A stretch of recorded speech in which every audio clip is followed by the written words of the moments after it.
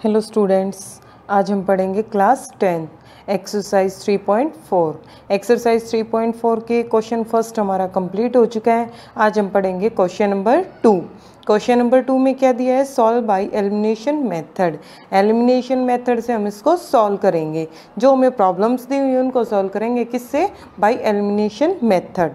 First है, if we add 1 to the numerator and subtract 1 from the denominator. अगर हम कोई भी हमारे पास फ्रैक्शन है जिसके न्यूमरेटर में 1 ऐड कर दें एंड डिनोमिनेटर में 1 सब्ट्रैक्ट कर दें, ए फ्रैक्शन रिड्यूस टू 1, तो फ्रैक्शन क्या बन के आ जाता है हमारे पास? 1। इट बिकम्स 1/2, वो 1/2 हो जाता है इफ कब? We only add 1 to the denominator. जब हम उसके डिनोमिनेटर में अगर 1 ऐड कर दें तो हमारे पास क्या हो जाता है? Fraction 1/2। What is the fraction? वो फ्रैक्शन फाइंड करो। कैसे? देखो, सबसे पहले हमने क्या मान लिया? Fraction. Late fraction x by Y. Numerator हमारे पास क्या है? x एंड डिनोमिनेटर हमारे पास है y। अब अकॉर्डिंग टू क्वेश्चन क्या दिया हुआ है? अगर न्यूमरेटर में 1 ऐड कर दें और डिनोमिनेटर में से 1 सब्ट्रैक्ट कर दें तो हमारा फंक्शन है वो क्या हो जाता है? 1। फ्रैक्शन हमारा क्या आ जाता है? 1। x plus 1 divided by Y minus 1 is equal to 1।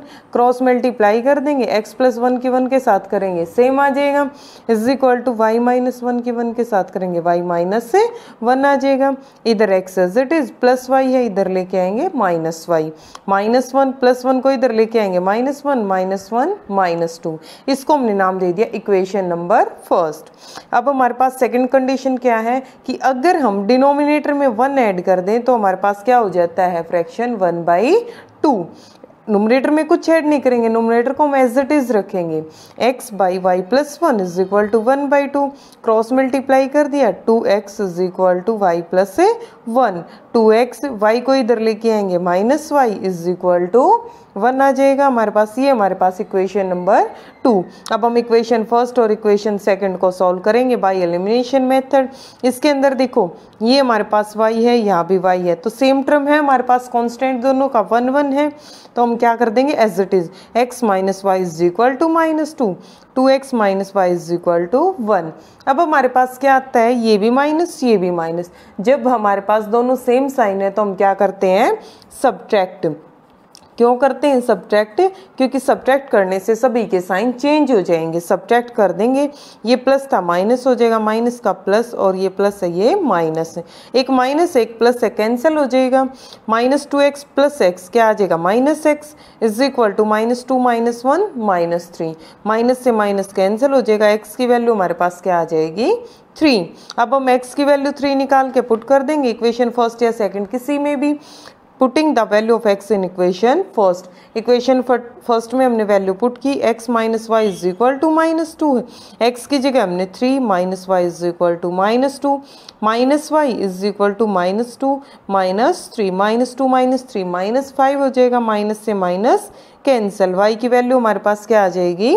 5। अब हमारे पास फ्रैक्शन क्या था? x by Y. x की वैल्यू 3 आ गई, y की वैल्यू 5 आ गई, तो हमारे पास फ्रैक्शन क्या हो जाएगा? 3/5। नेक्स्ट है हमारे पास क्वेश्चन नंबर 2। क्वेश्चन नंबर 2 की स्टेटमेंट क्या है? 5 years ago, 5 साल पहले, नूरी was thrice as old age Sonu. जो नूरी है वो सोनू की एज का क्या था? थ्राइस, 3 गुना। 10 years later, 10 साल बाद, नूरी will be twice as old age Sonu. नूरी है वो सोनू की एज की क्या होगी? ट्वाइस, 2 गुना हो जाएगी। How old are Noori and Sonu? नूरी और सोनू की एज क्या है? देखो, हम प्रेजेंट एज लेके चलेंगे। Late present as of Noori x ले लिया हमने, present as of Sonu y। दोनों की एज लेके चल पड़े। प्रेजेंट एज ऑफ नूरी की x ले ली और सोनू की y। अकॉर्डिंग टू क्वेश्चन, अगर उन्होंने फर्स्ट कंडीशन में क्या दे रखा? 5 years ago, 5 साल पहले। 5 साल पहले तो x -5 हो जाएगा और इसकी क्या हो जाएगी? y -5। और किस कंडीशन में थे? कि सोनू की एज से 3 टाइम्स थी नूरी, तो सोनू की एज का अगर हम 3 टाइम्स कर देंगे तो वो किसके इक्वल आएगा? नूरी की एज के equal. x -5 is equal to 3y -3 5 जा 15। x माइनस ये प्लस है, इधर लेके आएंगे -3y आ जाएगा, इज इक्वल टू -15 इधर आएगा +5, -15 में से 5 जाएगा -10। Equation number first.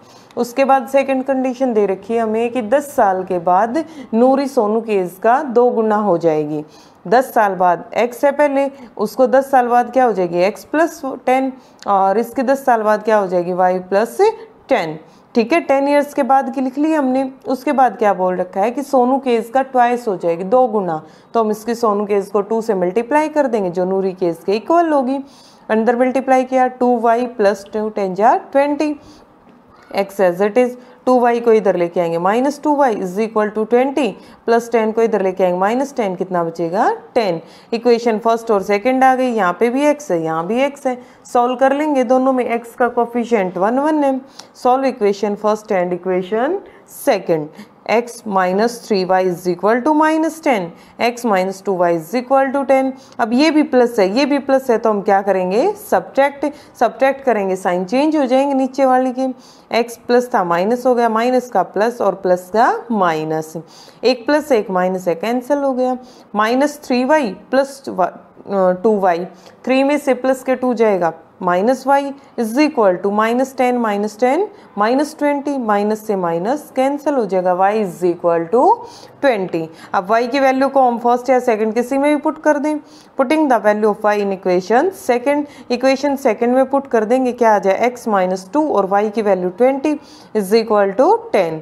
x minus 2 20 की मल्टीप्लाई 40 और उधर लेके आएंगे प्लस हो जाएगा 10 प्लस 40। x की वैल्यू आपके पास क्या आ जाएगी 50। एज ऑफ नूरी हमारे पास क्या आ जाएगी x हमारे पास कितना है 50 ईयर्स, और प्रेजेंट एज ऑफ सोनू हमारे पास कितना है y की वैल्यू हमारे पास कितनी आई 20। नूरी की एज 50 है और सोनू की एज 20। नेक्स्ट है हमारे पास question number 3। The some of the digits of A 2 digit number is 9। कोई भी 2 डिजिट नंबर है जिसका सम क्या है 9। 2 डिजिट मीन्स जैसे 23, ये 2 डिजिट नंबर है और इन दोनों डिजिट का सम कितना है 5। इसी तरह हमारे पास कोई भी 2 डिजिट नंबर है जिसका सम क्या है 9। Also 9 times this number is twice the number obtain by reversing the order of the digits. अगर हम इसके जो ऑर्डर है उसको रिवर्स कर दे, क्या आ जाएगा रिवर्स करने से 32। तो ये बोल रखा है कि 9 टाइम्स दिस नंबर, इस नंबर का 9 गुना इज ट्वाइस 9 टाइम्स, इस नंबर का 9 times is twice the number, उसके 2 गुने के इक्वल होगा obtain by reversing the order of digits. जो इसके डिजिट्स को चेंज करने से हमें नंबर मिलता है उसका। फाइंड द नंबर, वो नंबर फाइंड करो। देखो हमारे पास यूनिट और टेंस 2 प्लेस होते हैं। एक तो हमारे पास जैसे 23 लिया था हमने, ये यूनिट प्लेस है और ये हमारे पास टेंस प्लेस है। हमने यूनिट प्लेस का जो डिजिट है वो x ले लिया और टेंस प्लेस के डिजिट को y ले लिया। नंबर हम कैसे निकालते हैं 10 multiply tens place plus 1 multiply ones place. 10 multiply tens place पे कौन है y प्लस x और मल्टीप्लाई में 1 लिखेंगे सेम आएगा। रिवर्स, ये तो हमारे पास नंबर आया 10y plus x। Reversing the digits, अगर इसके डिजिट को रिवर्स कर दिया चेंज कर दिया तो क्या आ जाएगा y की जगह x हो जाएगा और x की जगह y, 10x प्लस y आ जाएगा।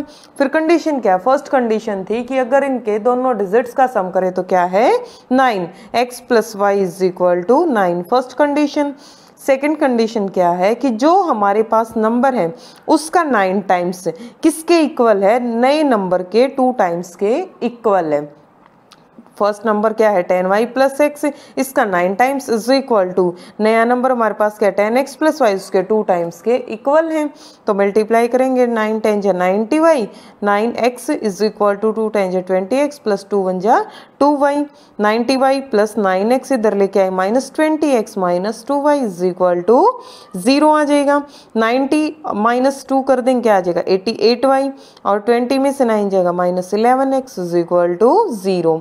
माइनस 11 हमने कॉमन ले लिया तो माइनस 11 कॉमन ले लेंगे, यहाँ क्या बचेगा प्लस का x माइनस 11 8 जा, ये प्लस था माइनस हो जाएगा और 8y is equal to 0। Minus 11 को इधर लेके आएंगे 0 हो जाएगा, क्या आ जाएगा x minus 8y is equal to 0।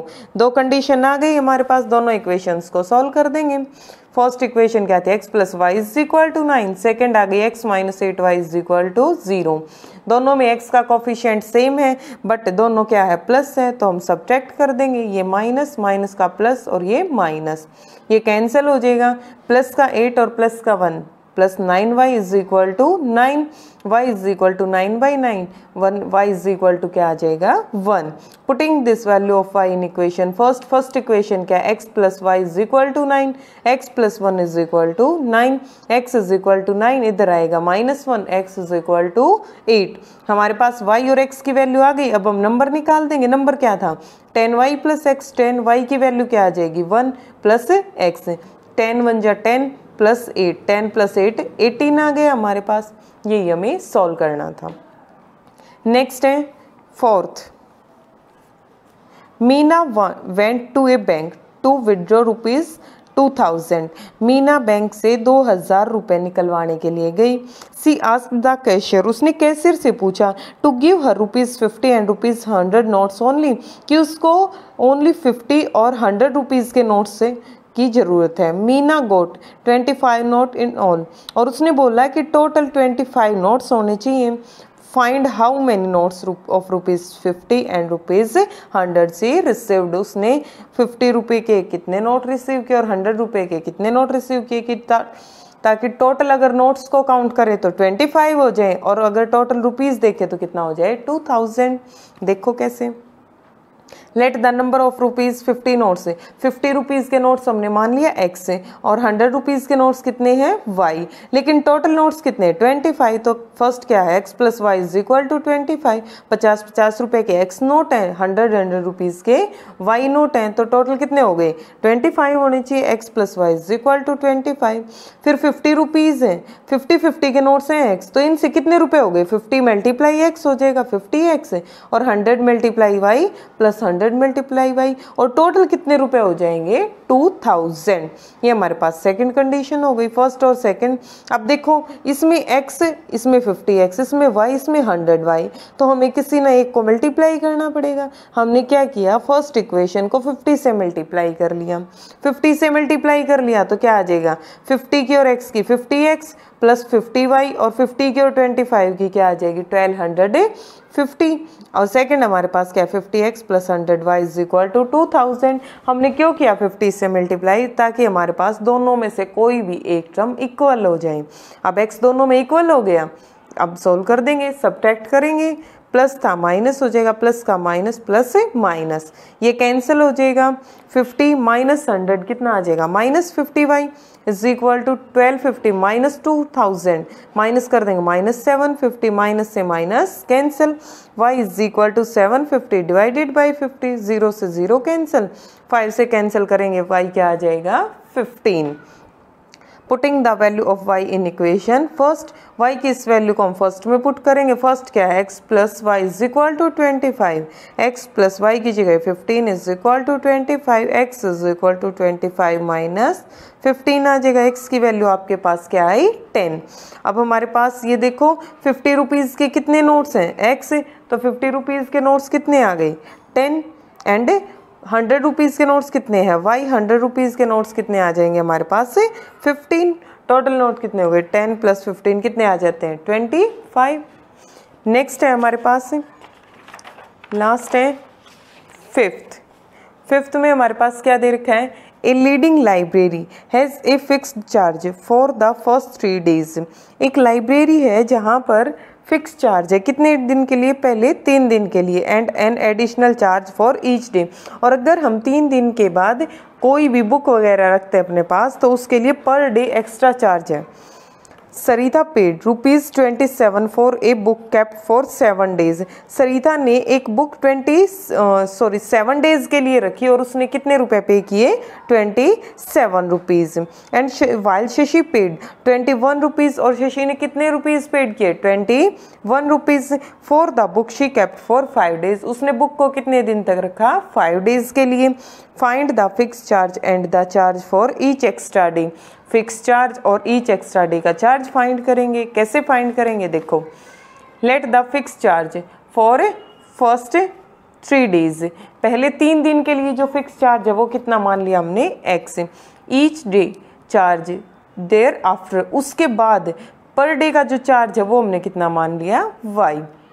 First condition में क्या है, टोटल कितने दिन के बाद दी उसने, 7 डेज के बाद। अब 7 डेज में से देखो 3 डेज तो हमारे पास फिक्स चार्ज के अंदर आ गए, तो 3 डेज तो यहाँ पे आ गए जिनका चार्ज क्या लगेगा, x है।